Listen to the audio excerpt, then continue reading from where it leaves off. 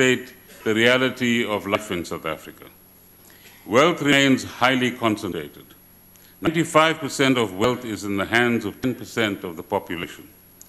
35% of the labor force are unemployed or have given up hope of finding work. Despite our progress in education, over half of all children in grade 5 cannot yet read adequately in any language. More than half of all school leavers each year enter the labor market without a senior certificate pass. 75% of these will still be unemployed 5 years later.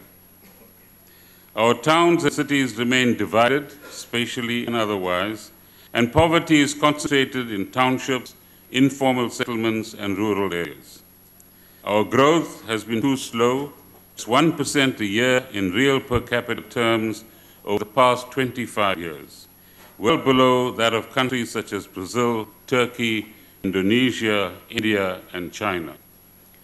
These are our realities. These are the realities that we must seek to transform and change.